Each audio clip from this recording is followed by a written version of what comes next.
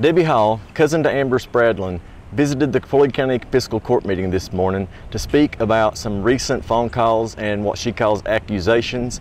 We have more from the courtroom. Hall was first to speak during the public comment and immediately made her intentions clear, including defending herself against rumors that she made plans during the call. About 4 months ago, I received a phone call from an individual in the jail asking me to loan them money to bail out of jail with. I turned them down on their request, and I jokingly told them that they just needed to stay in jail where they belonged because MK would be there soon, and I chuckled and I got off the phone. There were no other phone calls. There was no exchange of money. This was not a murder for hire plot, as you have been telling people in the community. At Audiology Associates of Prestonsburg, you can live your life the way you want and find the freedom of better hearing. With 40 years of being in the hearing care industry, you'll experience patient care that is specific to you with exceptional follow-up care that ensures your hearing and balance needs are being met. Audiology Associates at 1428 North Lake Drive in Prestonsburg. Judge Williams denies the involvement for which he has been accused and suggests that Hall should offer the tape for the public to hear. I didn't make that call. She's the one that made the call. The call needs to be played publicly and let folks hear it.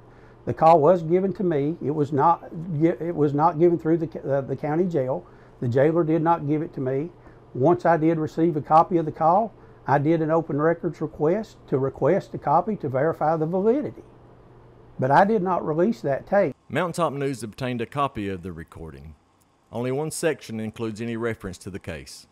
I was kind of hoping you'd stay in there till they got MK in there. Till they got what? MK in there. I know. Well, I mean, I can go back to that.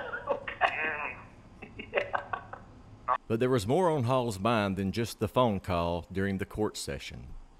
Only in eastern Kentucky would the Floyd County Judge Executive be trying so hard to make a murder victim's family member look like a criminal. It's clear what side you take in the matter. You played the 911 calls for people in the community when the KSP didn't want them released. You intercepted a letter meant for the Attorney General and used it as an excuse to request a special prosecutor without consulting with the family. And now you're spreading false allegations in the community regarding my character.